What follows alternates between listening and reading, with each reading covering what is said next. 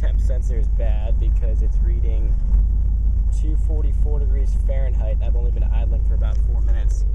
And my mechanical gauge says roughly, 170-ish.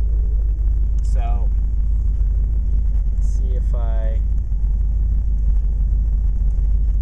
through an ESC fail code, electronic spark control burn off code, O2 sensor, high mass airflow, but it's still in closed loop because none of these are being counted.